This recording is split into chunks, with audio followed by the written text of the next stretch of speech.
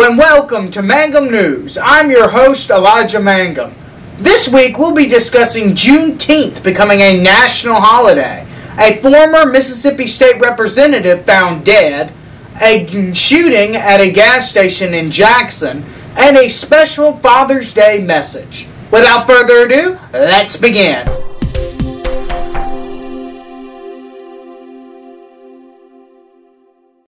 On June 19th, America celebrated its first Juneteenth as a national holiday. Earlier this week, Congress passed a bill declaring Juneteenth as a national holiday. And then on Friday, President Joe Biden signed the bill into law. If you don't know, Juneteenth is a celebration of the emancipation of slavery in the United States on June 19th, 1865.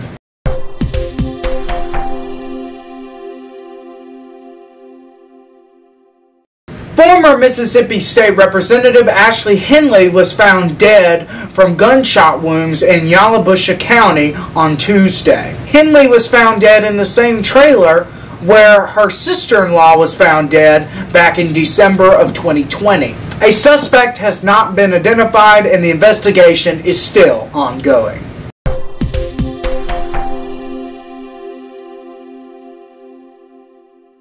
According to the Jackson Police Department, a 28-year-old man was fatally shot on East Northside Drive in Jackson.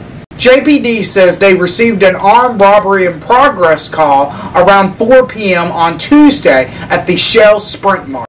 Once the police arrived, the suspect, Solomon Jamison, was found firing shots inside the business, followed by firing shots outside the business at officers.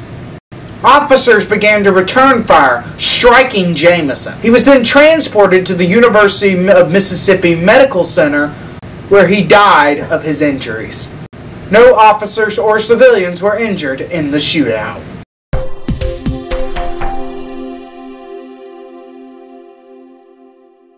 Today is Father's Day. Today we celebrate the incredible men who have worked and provided, sacrificed, and nurtured us as fathers or father figures. I want to take a moment to show how much I love and appreciate my father, Dusty Mangum.